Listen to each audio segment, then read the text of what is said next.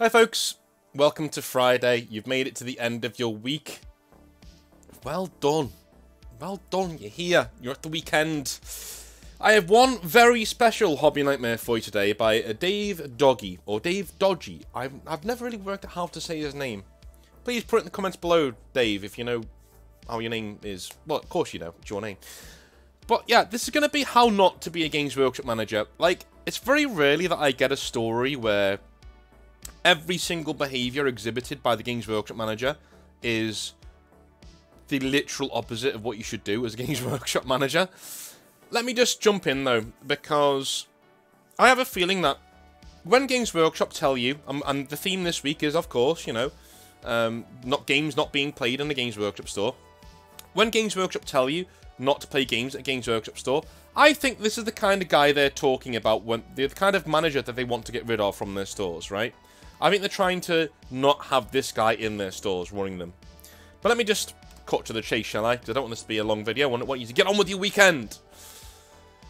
So, Dave says, around 2017 to 2018, I frequented a Games Workshop shop in a big city in Spain, very near a famous football stadium. Is it near Bernabeu, or is it in Barcelona? I don't know. Only as a quick in-and-out customer, though, who bought hobby stuff that they needed in an emergency, and then I promptly left the shop. Every time I entered the GW shop, and the manager who was there greeted me with open arms like I was a long-lost brother shouting, "Hey, amigo," from across the shop, the second I entered the premises. Despite speaking Spanish myself, I was raised, educated, and worked in England for most of my life, and I knew this to be the usual greeting that very false, quote-unquote, people and insincere people, quote-unquote, tend to give you in Spain. You know the sort, those you don't know from Adam, but start patting you on the back and shoulders like you were faithful brothers in arms in wartime just after a successful mission. Needless to say, I didn't like it. Yeah, we get that all the time. Normally in England, when I've seen it, it's been on like the street and stuff when somebody like wants something from you, like, "Hey, well, you alright? Yeah," and they're all coming over to you with their arm around you. Yeah, fuck off. Like, get out my face. Like, I don't want you around here, right? Anyway, the Spanish shop manager then proceeded with the usual sales pitch, trying to sell me anything and everything, which I politely ignored, as he proceeded to make me more uncomfortable, as I knew exactly what I wanted and informed him so. Yeah, again, that happens. That happens a lot. You are trained as a Games Workshop manager to, it's called engage customers. There was one time when I was having a short training session at the store, whilst it was open, which is a stupid thing to do at the best of times, I'm going to be honest with you. But yeah, like there was one time where I'm at my store, and a trainer from GW, let's call him Gary, and another woman from GW, let's call her Claire. Now, Claire was a known hottie, like, literally, you know. And Gary, of course, comes in trying to impress the hottie from office management, and he's talking to customers down his nose, and she's looking at him like, you know, come on, dude, like, don't be like that. You know, we're trying to, like, train him how to be a better manager, sort of a thing. So I'm sitting there intently listening to them talk about health and safety and things like that, and how things are meant to be run in the store. Again, this is my first week as a Games Workshop manager, so I had to go through this training. When Gary stops the training session and says, "I'm sorry, but I think we're about to lose this customer," and points to a customer 3 feet away. Imagine being that customer. How awkward would you feel? I'm just standing and looking at this box of Eldar Guardians like, dude, like, leave me. Don't point at me. Like, what are you pointing at me for? I'm just a customer. Leave me alone. And so I had to go over to this customer who's 3 feet away and say, "Hey, man, do you need anything?" "No, thank you. I'm just here for these games, for these Eldar Guardians. I'm thinking about getting 1 or 2. And I said, "Oh, cool. What are you using them for?" He said, "Oh, I'm just starting an Eldar force. I've already got to start collecting. I only need the 1, but I'm thinking I might get 2. I said, "Well, when in doubt, get 2. You know what I mean?" And he said, "Well, you would say that, wouldn't you? Because you were trying to make sales." And I said, "Indeed." And then walked back to where I was sitting. But I was honest with him. He started laughing, and he bought the 2, right? I was then reprimanded for that, because I shouldn't tell people that I want sales. Yeah, and I was reprimanded in front of the customer as well, for not... Oh, God, I fucking hated them. Anyway, moving on. Then one day, in the shop, I noticed a Land Raider box with the Grey Knight box art. Oh, I know the one. The box contents were the same as any other Land Raider, but the box art would have made a great reference photo for painting one up as in Grey Knight's colours. And I think it did come with a few Grey Knights bits, just correction there. I think it did come with a few things you can stick on to make them Grey Knights, but not very much.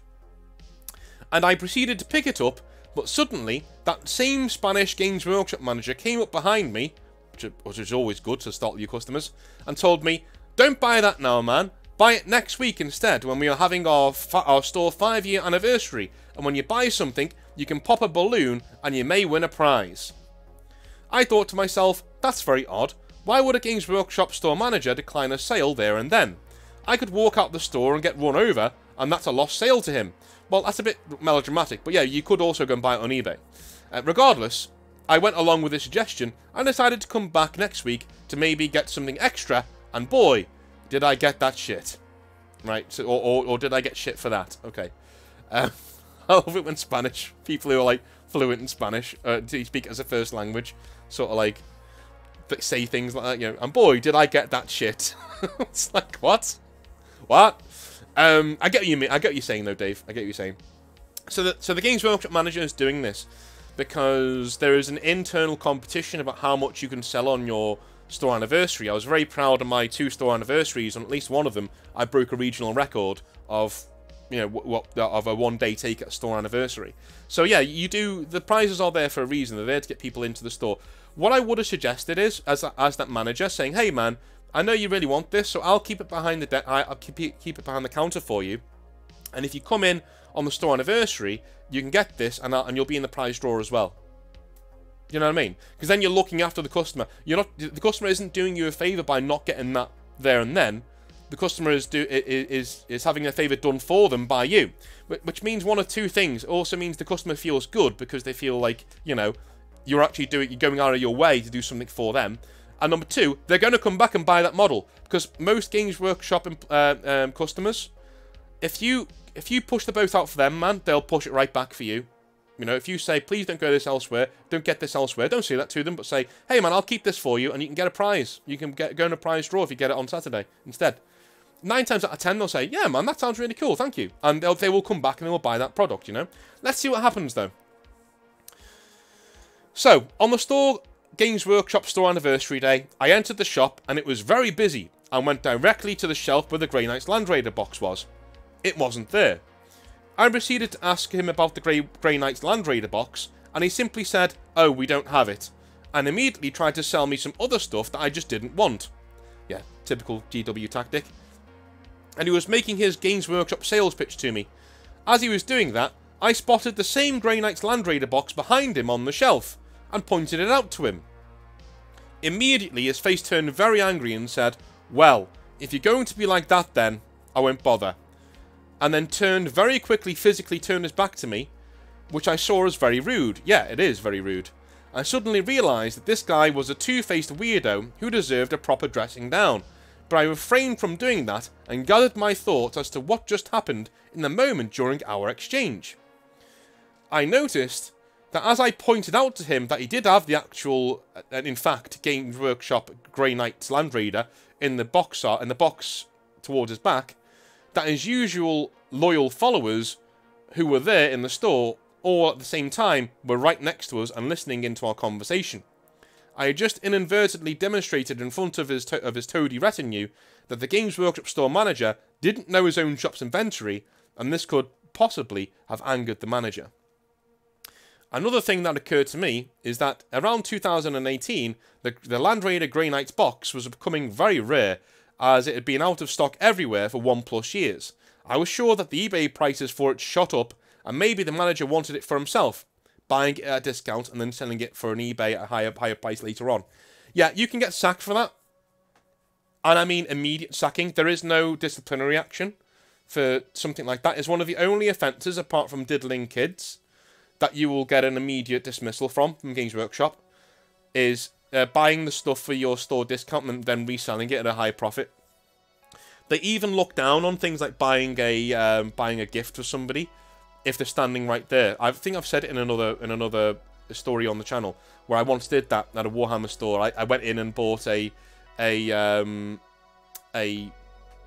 a model for somebody who was standing right there. I think it was a Adeptus Sororitas, a Canoness or something, and got bollocked for it, essentially, because, you know, I shouldn't be doing that. But anyway, yeah, if any of those people even rat on him a little bit, that guy's gone. His job's gone. Done. Finished. Either way, I was not happy, so I quickly went to the till with another Land Raider box in hand and bought it, but asked if I could pop a balloon for a prize anyway, and was told that all in the store anniversary balloons had been taken already. Wow. I later found out from someone else who frequented the shop that the Games Workshop store manager had organised and reserved balloon prizes for his in-store friends, so only most people who were encouraged to buy items from his shop below a certain price threshold on anniversary day got nothing, but were promised that they would do. That is shitty behaviour. That is scummy, scummy, scummy behaviour. Saying to your customers, come in and buy anything on anniversary day and you can get a balloon to pop and maybe get a prize. And then only giving those things to their own cronies and people who spend a lot of money. That's shitty behaviour. But I can understand why they do it. But at the same time, just tell them what the prize is. I did. Like, in terms of my store anniversary, I was not allowed to give away prizes for certain things. They gave me a list of the thresholds for prizes, and this was a HQ decided thing. I could have absolutely no control over it. So what I did, I gave away the Games Workshop store Primaris Marine cutout to one of the guys in the store. I did a raffle, and I said, right, one of you is going to have to carry this thing back in your car and explain this to your wives. And a young guy won it. He's a really tall guy. He had autism, and he won it and was going crazy. And his mum turned up, and he bought all his stuff with his birthday money. And his mum turned up and goes, "Oh, this is brilliant. Yeah, fantastic." She goes, "Why is he carrying that outside the store? I can't fit that into my car." And I was like, "Well, you're gonna have to figure out a way to do it because he's not gonna leave it here, and I'm not taking it." So, luckily, I knew her very well, so she just started laughing. She was like, "Okay, thank you." Okay, I was like, "Okay, cool." So yeah, so he went home with this Primaris Marine. I hope he still got it in his room somewhere. That would be hilarious. But yeah, so there are ways to get around shitty prizes and shitty things that Games Workshop do. One of them isn't to just make up your own and give prizes to the people that you know or the people that spend the most money in your store. That is shitty behaviour. But it's not shitty behaviour if it's explained that's what's happening. It's shitty behaviour if you lie to people and say, hey, you know, you can win all this when they really can't, right? Regarding the in-store mates of the Games Workshop store manager there, some Spanish guy on the Google reviews of the shop wrote that he ran the store for a small clique of his friends, like a games club. He referred to it in the review as a chiringuito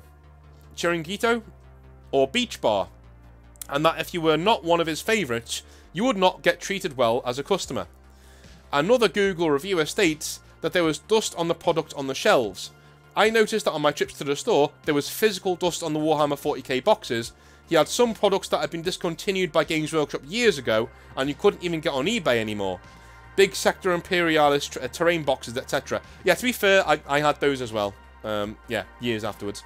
So this seemed to indicate that he didn't shift stock, and he took no pride in looking after his shabby-looking shop. Well, the Sector Imperialis terrain boxes, I just put underneath the hobby table, and I ended up using them for an in-store project, because I couldn't sell them.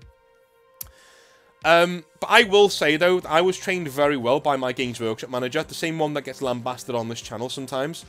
Our store was kept spotless out front in terms of dust and all manner of things. It was absolutely lovely the way that everything was covered, everything was cleaned on a daily basis. We were very meticulous about things like that, and I was in my store too, especially out front. Make sure that you get it all clean and everything's nice and put away. You know, it doesn't so matter what it looks like in the back, right? Because it's only you seeing that, but the storefront needs to look amazing. Obviously, you need to find your stock in the back, but apart from that, how this manager still has a job is beyond me. But apparently those managers outside of the UK are given a greater leeway with store running, because I'm telling you now, if this Games Workshop manager is in the UK, he loses his job after like a month. After a month, he's out. Like that, they will find him, they will visit him, and they will come down on him like a ton of bricks. So Dave says, I did remember the Games Workshop manager was absent from the store for some months around 2016-2017, and that this was due to some operation he was having, but that is no excuse for having such a shabby store and being a twat to customers when he returned. I suspect that he was not meeting sales quotas and had paid leave and was under pressure from Games Workshop HQ to start getting the store more profitable, and that's why he behaved like a sly rat. But regardless, in 2020, he was no longer at the store. Yeah, no shit. They would have found him eventually. I'm not sure if he jumped or he was pushed, but 10 months later, he opened up his own gaming/hobby store, which is strongly focused on Warhammer/Bolt action in the suburbs of the city. And his shop is still going on, as far as I know. Okay, he probably took his cronies with him. He probably took the people from that store with him to his new store. But that is a bad way to run a business, right? You need to cultivate new people coming to the store all the time. Serving a small clique of people, that is what leads to the time vampires. That is what leads to falling sales in your store. There's only a few people buying from your store, and those people are getting preferential treatment. And if you stop giving those people preferential treatment, guess what? They stop buying from your store. Because they're only loyal to the shit you can give them. Which is why you're loyal to no one. You want people to come into your store and enjoy the hobby. That's the way you're meant to run the bloody business. Dave says, I'm never going to frequent that store, as I remember how he treated me as a customer. He must have a passion for the hobby, which is great, but I do wonder how he treats his less than favourite customers now that his entire business life is on the line with his own store. What is worrying is that I know he was trying to organise a big Warhammer 40k ITC tournament in our city, and I would not attend that if so. Essentially trying to be the main man and power behind Warhammer 40,000 in our area. I don't think he's managed to do that, and he cannot compete with the likes of Talavera, the place where those Spanish right-wingers caused a stir a few years ago. Yeah, I remember that. But it goes to show that some people who are real twats want to lead and organise hobby tournaments and events, and it makes me feel quite despondent.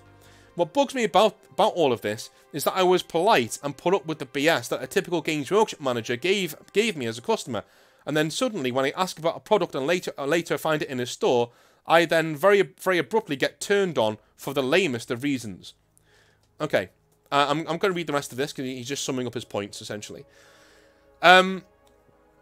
Yeah, What I will say is that most of the hobbyists that I know that organise tournaments, and I know quite a few of them, are top blokes. There are a few, though, yes, who are anoraks, who are people who feel that the hobby is the defining force in their lives. So anybody who doesn't do it in exactly the same way that they do shouldn't be doing the hobby. In other words, remember that gatekeeping video I did the other day? When I told you the bad and good parts of gatekeeping? Like 95% of people do the good kind of gatekeeping in our hobby, and the 5% don't. This guy's in the 5%. Totally. Totally. You know, you're not playing with your toys in the same way that I am, so you can't do the toys. Go piss off. Fuck off. Go somewhere else. You know, that is one of the worst Games Workshop managers I have ever heard of sent in to me.